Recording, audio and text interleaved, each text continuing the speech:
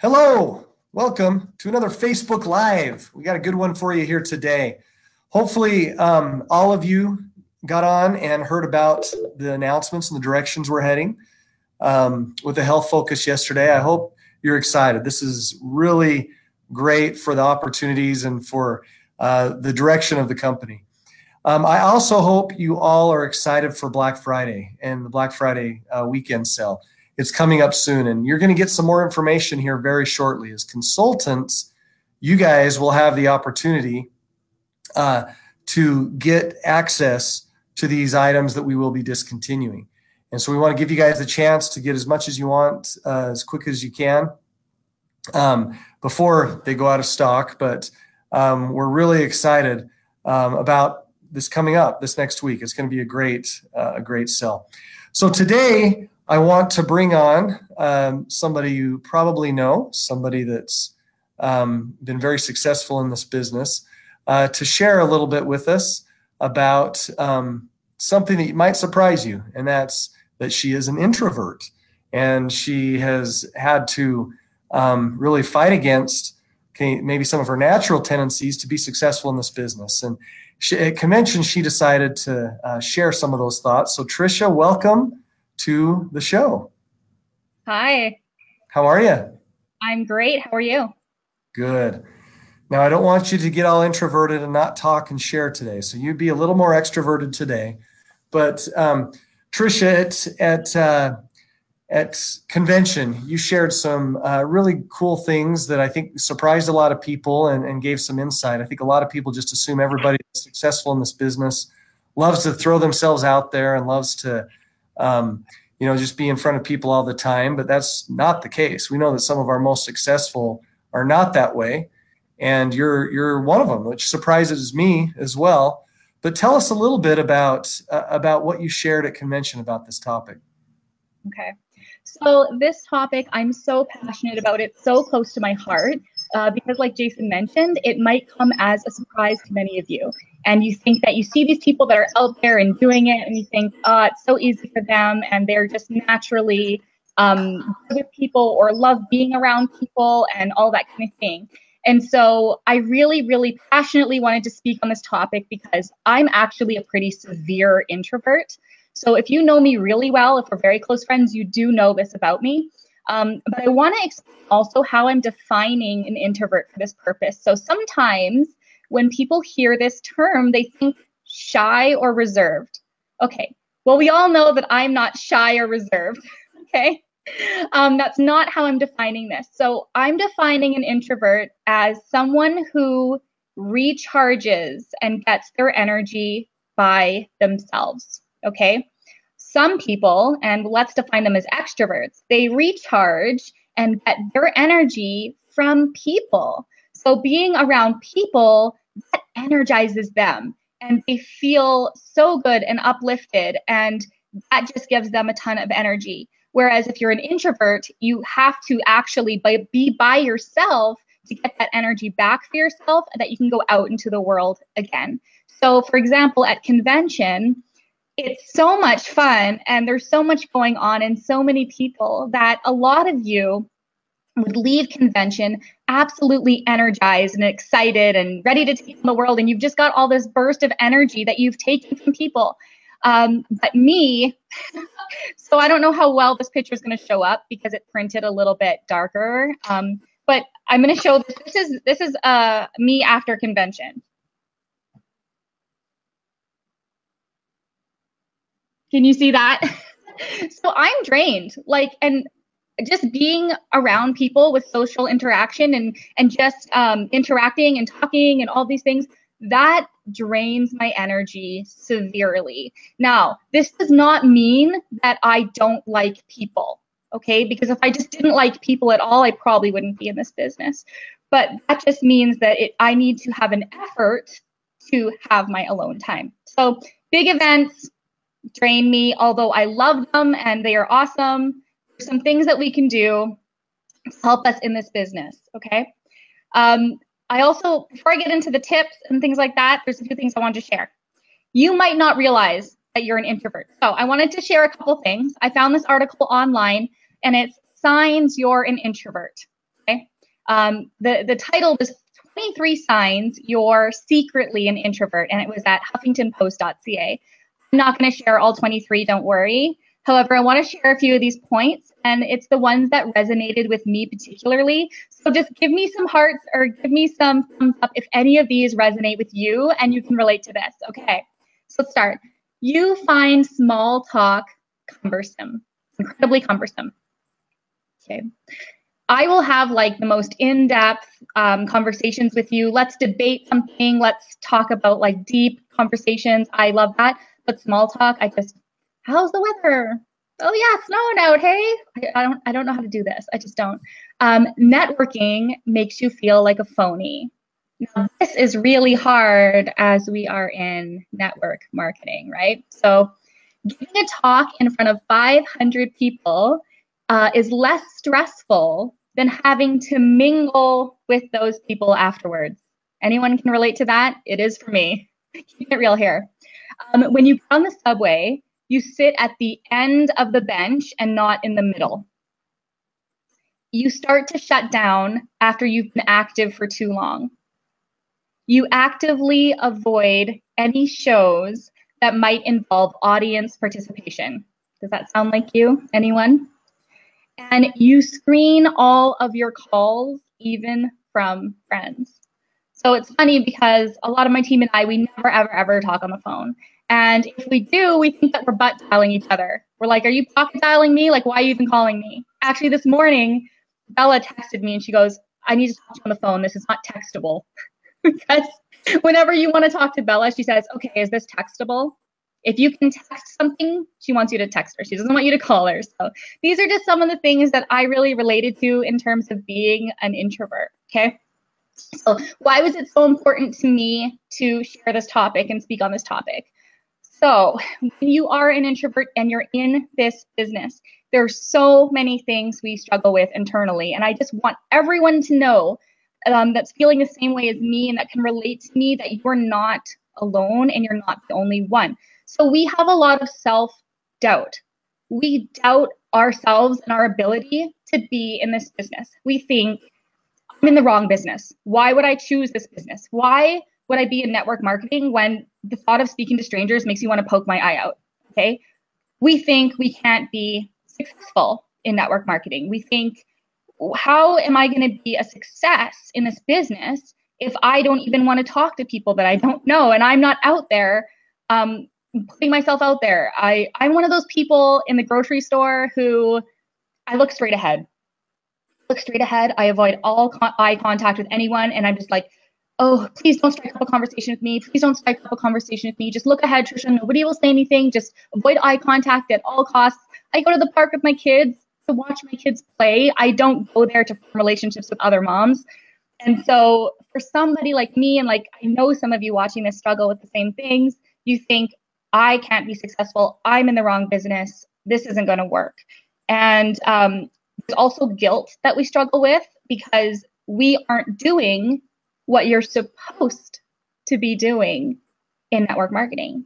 We're supposed to be striking up conversations, right? We're supposed to be doing these things. This is how you get a connection with somebody. This is how you grow your business. We're supposed to be doing all of these things, or so we're told. And so the fact that that is hard for us, or we struggle with that and don't necessarily love living in that space, can be very, very hard. So with all of that said, that is why I was so passionate about sharing this topic. And I wanted to give you specific tips that you can use as an introvert in this business. Here, I actually wrote them down so I can not be off track for you. So tips for introverts. Right. So in this business, number one tip I can give you is get your alone time in during events. Okay. So some simple ways that you can do that in our business is when you can travel alone. And so a lot of my team were hopping into like a lot of vehicles and vans and stuff like that to go down to convention this summer. And they're like, hey, Trisha, there's room for you in the van. Why don't you come with us? And I know myself, and I know that being in a van with people for hours on end would just actually drain me before I even got to the main event, which is convention, and I have to be on during that event as well. And so I was just like, no, that's okay. Just go without me. And people were like, well, how are you going to get there? And I was like, don't you worry, I'll just figure it out. I just ended up hopping on a flight by myself. Stay in your own hotel room. I think that I usually stay in my own hotel room. And last 2 leaderships ago, everybody else was sharing rooms. And I actually had my own room with 2 queen beds. So I had an extra bed. I really just wanted to stay by myself. Okay, so make those efforts to stay by yourself if you are introverted and you do need that downtime. One thing I want to say is that a lot of you are thinking, should I not be with my team? Should I not be with them? Should I not be engaging with them? Should I not be creating those bonds? Should I not be there for them? Will that make me a bad leader? I want to tell you that self-care and doing what you need to survive and thrive is not making you a bad leader. I don't think, and I would hope that people don't think of my name in this business and say, man, that Trisha, she is just a terrible leader. She does nothing for her team. She's never there for them. She's not present. Honestly, I would hope not. But yet behind the scenes, I do stay by myself and I do travel by myself. And so that's just one tip. Number 2, and this is very simple, but it took me a little while to realize this, do not over schedule. Okay. So make sure that you maintain enough downtime even when you're trying to reach a goal, even if it's a big goal. So for me, when the incentive trips are announced, automatically I'm like, okay, let's do this. I'm going to earn this really quick. That is my thing. I'm known for that. I like to just earn the trips incredibly quick, and then I'm not stressed out at the last month trying to earn it. And so that's just what I like to do. But even in that situation, I would not remotely take 8 tastings a month for me personally, because I know that is going to be a huge drain on my energy and not worth it. And I'm not going to be able to recharge. So even when you're trying to hit big goals, know your limits and stick within them, okay? Do not schedule tastings immediately following large events. So if you're getting back from leadership or you're getting back from convention, all the extroverts of the world will be like, yeah, I'm on a tasting on the books, like the day I get back, I'm so excited, I'm so fired up. Okay, well, people like us, we need to give ourselves a few days leeway. So we're going to make sure that when we get back from big events, there's going to be a couple days where we're not doing anything. We know we're not ready to go out there and promote because we need to recharge from all the social activity that just took place. Number 3 thing that we can do is limit the number of guests at tastings. So with a host, you can communicate an ideal guest count. For me personally, this is 3 to 5. And I know there are some on my team that actually won't do 6. And so anything over 6, we break it into 2 tastings. So like I said, if there are 8 people that really want to try Thrive, there is no reason that you can't have 2 tastings and 4 attend one and 4 attend the other. It's worked out really amazingly for some of us on my team. And so knowing that, the reason behind that, extroverts, you're probably like, you're crazy. You could just get more, results. But when we have a large group of people, we are easily overwhelmed as an introvert, and we are not actually making those connections that we want to be making. And then it's going to take us like 2 days to recover from the one tasting. So if you keep the numbers small, it's just a lot more manageable for us, okay? The number 4 tip that I want to give is try to find ways to promote online. So we know that really nothing beats a tasting, but more and more things are moving online, and there are ways that we can promote online. And as an introvert, this is the best thing ever, okay? So online communication, for one, is typically a lot easier for us. Like I said before, with the phone phobia, a lot of introverts tend to also have phone phobia. And so it's easier for us to send Facebook messages and texts, and everyone's going to tell you in network marketing that you're going to get better results with the phone. You have to pick up the phone. You have to pick up the phone. And for the vast majority of everyone, yeah, okay, that's solid advice. And even for introverts, yeah, you're probably going to get better results with the phone. However, if it is between not promoting Thrive because you can't pick up a phone, or finding a way to promote Thrive and keep your passion alive, doing it a different way, you do that. a different way and you find what works for you and what you can do, okay? Keep sharing Thrive Life genuinely online.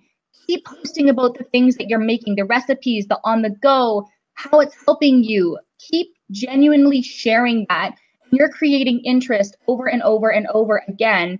And people might not be reaching out to you immediately, particularly if you've been in this business for years and you've always promoted Thrive Life. But new things are coming, and keep sharing those things. And eventually some people will be curious enough that hopefully they'll reach out to you. And that is something that I personally implement.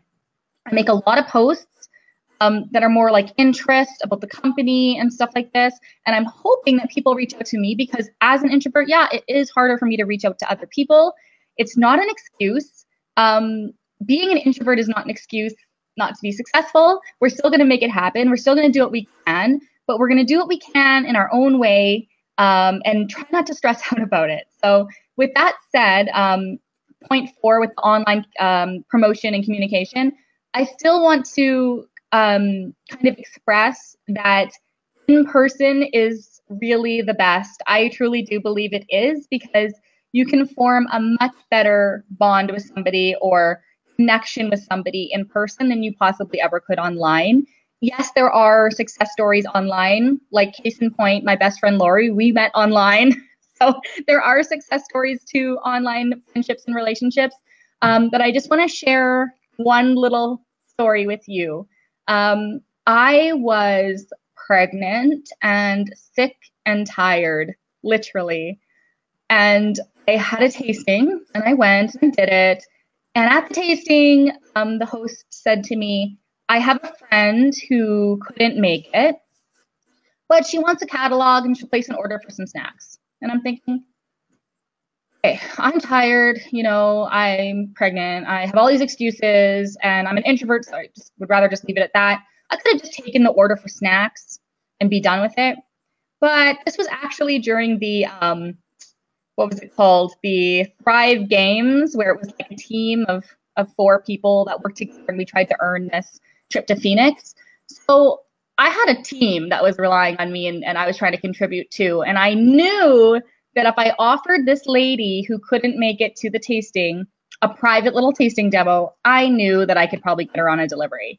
But if I didn't do that, she was just going to place a snack order. And this is back when the delivery was a 3-month commitment or 3-order commitment. And so she had never tasted it. She wasn't going to commit to anything without tasting it. So I thought, do I really want to drive all the way out to her? She was not close to my home, to do one tasting, to get one new delivery customer. She's already with another network marketing company and works full time and has kids. She's probably not looking to enroll.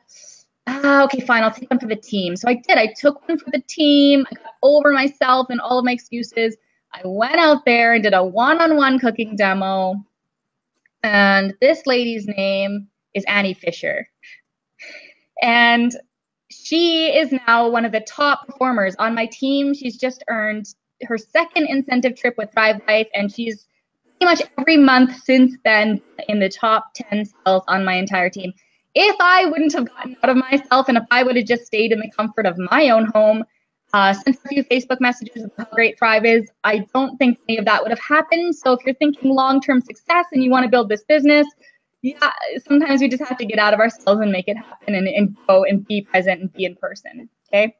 Number 5, I'm almost done here, don't worry. Number 5, be open and communicate these things. If I was just always staying by myself and traveling by myself and doing all these things without telling my team why, they would think I'm a jerk, maybe. I don't know. But all of my first levels, they know that because I tell them and I communicate with them that I struggle.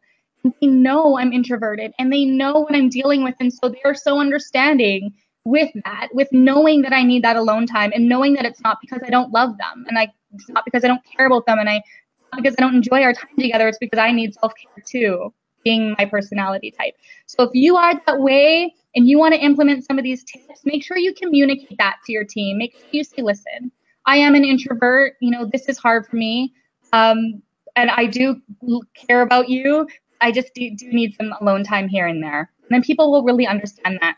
So number 6, this is the very last tip I want to give. And it's most important. And if you take nothing away from anything I've said other than number 6, I want it to be this one, okay? Remember that you can be successful here. Don't beat yourself up because you're not the same personality as someone else, and you can't do the same things as someone else that you see in this company, and they're doing this and that, and you know that you can't do that. Don't beat yourself up. You can be successful too. Accept and love who you are. Love yourself. You have your own strengths. You have your own abilities. It doesn't have to be the exact same way as somebody else. Do what you can. It's not all or nothing, because if it were all or nothing, I wouldn't be here, because I don't believe I'm doing everything I'm supposed to be doing in network marketing. But I'm so glad I am here, because I know that I'm doing what I can do, and that is good enough. Okay. Just one last thing. I recently discovered that Eric Worre, who is like one of the network marketing gurus who's been so successful in this business and teaches others to be successful in this business, I recently just discovered that he's an introvert. So that was just, wow, that was such so validating to me that I'm in this business, because other introverts can also be successful, wildly successful in this business as well. So I just hope that this touched some of you and made you realize, wow, if Trisha can do this, then I can do it too, because that's all I wanted to do. I just wanted to validate your decision to be here in this amazing company that is going so far, and the potential is just phenomenal. I just want introverts to stay and know that you're welcome here and you can do it too. So that's kind of all the tips that I wanted to share. Trisha, I learned a lot. I didn't have a chance to go to very many of the workshops because my extroverted self was out doing my extroverted thing. I'm assuming that you would define me as an extrovert. From what I know, probably. So give me the definitions again. I really like that. So you find your, say one more time, what introvert and extrovert? I'm just speaking in terms of energy. So introverts charge alone. You need to be alone to recharge their energy. While extroverts often get their energy and they recharge by being around other people. Yeah, I like that. I like that. Because, great definition. I like how you've laid that all out. And I think it's really important, like you said. I think that everybody thinks that, in fact, I've heard things that people will assume about you, and then they meet you or find out and things like that, and or other leaders, and they're like, man, there's all kinds of different personalities, different approaches, everything to be successful in this business. And you would naturally think, you know, if you're an introvert, you'd struggle in this, but no, you and many others of our best would be defined as introverts. I agree. Good stuff. So Trisha, let me ask you this. So you've been with us now for several years, and you've kind of seen us kind of slowly evolve, and now we're making a pretty big focus change and direction with the company. What are your thoughts about it? I'm so thrilled. I can't even express my thoughts of how happy I am with this change. I've been waiting a long time for this change, and I feel like overall it's just going to attract such a larger group of people that want what we have and don't know about it, or the messaging was a little bit off and so they weren't biting. And I just feel like this change is going to be such a pivotal point in this company, and those that are in right now have a massive advantage, and I'm just excited for the future. Awesome. Well, Trisha, thanks for all you do. You're great. Thanks for taking the time to share your thoughts today. Thank you. See ya. Yeah. Well, guys, thanks again for joining us. I'm sure you enjoyed this. Once again, remember, we've got a big sale coming up, biggest of the year. And with us making this change of direction, we're discontinuing a lot of products to help us fit more with what makes us the strongest.